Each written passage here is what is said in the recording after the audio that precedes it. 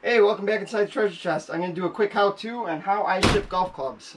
For some of you that are new selling on eBay and stuff, you might be shying away from golf clubs because you're not sure how to ship them and you're a little afraid to because they're big and long. So I hope to settle some of the fears for you because you can make some good money on golf clubs. You can find them very cheap. So we got a 3-wood here we're going to ship. I use poster boxes from USPS. You can get them for free on their website. You can order packs, I think 25 of them. They take a little while to get, so get them ordered quick.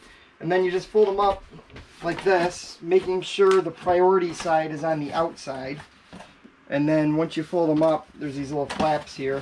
I already folded this one up and started this one, so I'll go ahead and continue this one. And then a little touch that I do, you don't have to do this, but this is what I like to do, is I throw a bead of hot glue in here. Just like this. I just got this last one to do, and I like that just because it, less taping you got to do, and it ensures that that sucker's not going to break open at all, especially if you got some of the bigger drivers where you got to kind of wedge them in there a little bit. And then these just fold up on the ends as well, like this. And again, I'll throw a bead of hot glue. I'll save the spare you the demonstration, and I'm sure you guys know how to use hot glue. But I usually squirt a little hot glue in there, and then you can throw some tape on the end. And then I typically, again, you don't have to do this, but I'll get the bubble wrap, the small bubble wrap from American Bubble Boy, and I just wrap a quick wrap of bubble wrap around this. I mean, obviously you don't really need to because it's a golf club and they use it for hitting things, so it's pretty sturdy. I guess it gives them something to grab onto to pull it out of the box. It's just, more presentation too, like I've said in my other videos about shipping things. So then I'll close it up and then you can ship this. It actually ships pretty cheap.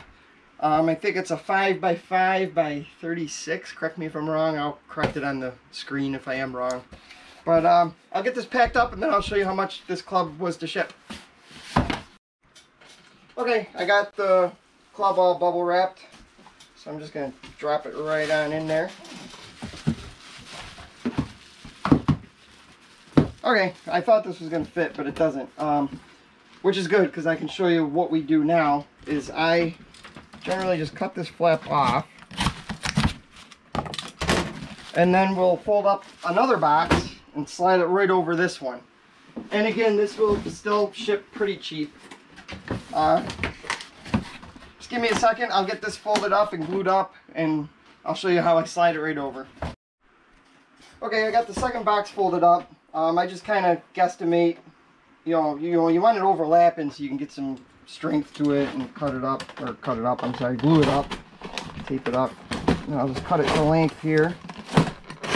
Again with my Shed Flips box resizer.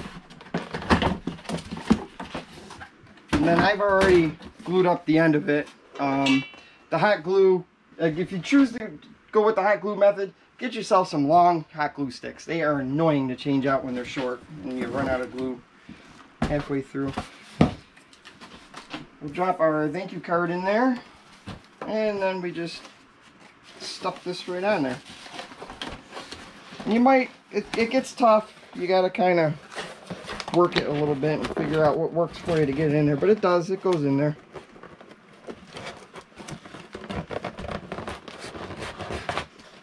And again, the box may split open, which is fine because I use the hot glue method. So I'll just, and you want to get it in there kind of as far as you can because you want it to be as short as possible in case you get into the dimensional shipping charges.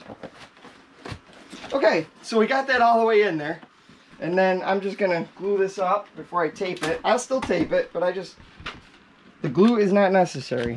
This is just a method that we have adapted to and enjoy doing because it gives us the assurance that nothing's gonna happen to it.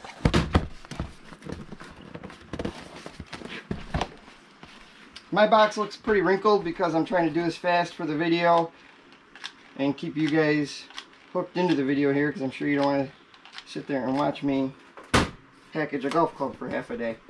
So that's about it. And then I'll wrap some tape around the seam here to keep it together. And then you just put in your measurements. I believe this is a 5x5 they call it for the width on the USPS website, and then just add your length. And when I print the label, I'll show you how much we end up paying for shipping in this. Okay, we got the label printed. I think it was like 48 by 5x5, 1 pound, roughly 15 ounces, and it came to $8 even. So this is going to be shipped from New York, upstate New York, to Mount Holly, North Carolina for $8. So as you can see, it's not that hard to ship golf clubs, and it's not that expensive either. So definitely a good niche to get into and make some money. Hope this helps.